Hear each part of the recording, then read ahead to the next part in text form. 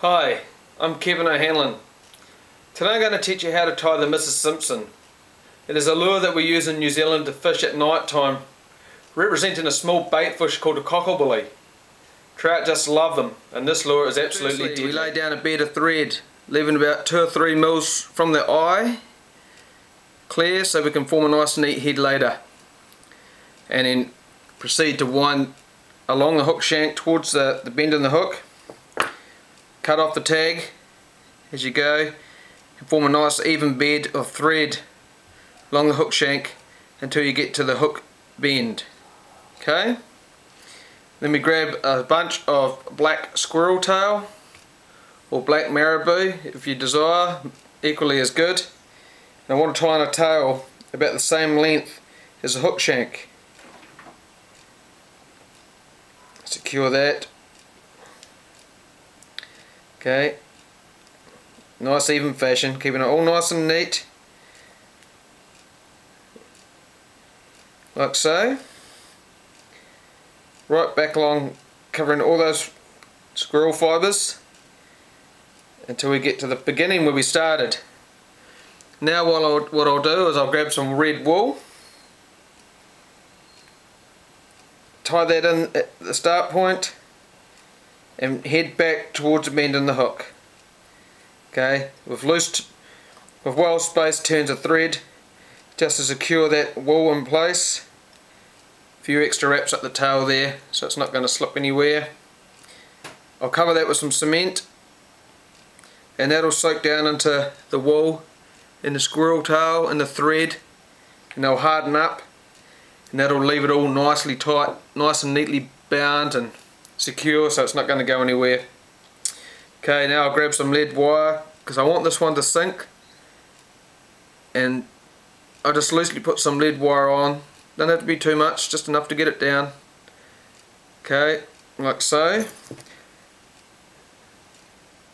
Use your discretion when it comes to weighting your flies. Some of them I tie, I don't put any weight on them at all. All depends on how I'm going to fish the fly. Okay, now I'll bring my thread back to the eye, over the top of that lead, binding it in place. Okay, back to the start point. Grab my red wool. Okay, and nice even turns, butting up hard against each other. I'll bring that back to the start point. Now this particular one is, I'm using red wool, but you can use yellow. But as a rule, red at night and yellow during the day when it comes to body colours, and I only fish these flies at night time. Okay, secure that wool with a couple of turns of thread, trim off the excess, grab 2 pheasant feathers from the saddle of a pheasant, lay them in along the shank, not on top but along the edge in killer fashion, and secure them with a couple of turns of thread.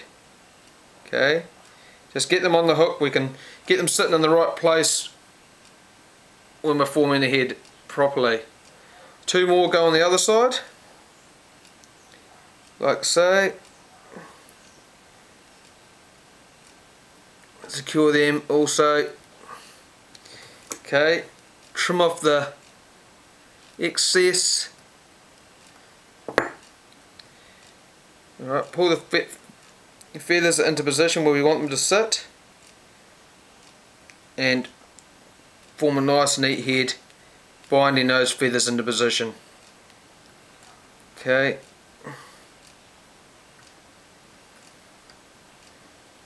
back to the start, to the eye. Right, I'll get my whip finish tool, 3 or 4 wraps of the whip finish back towards the feathers. I don't want to form a big bulky head, so I want my thread evenly spread out. Tie it off, trim off the excess thread, little bit of head cement to hold it all together, stop that thread from slipping or unwinding or unraveling or whatever. Just secures your fly a little bit more. Okay, and there we have it. Size 6 Mrs Simpson. Fantastic night fly in New Zealand for using targeting cockabully feeding trout, especially searun trout at night time.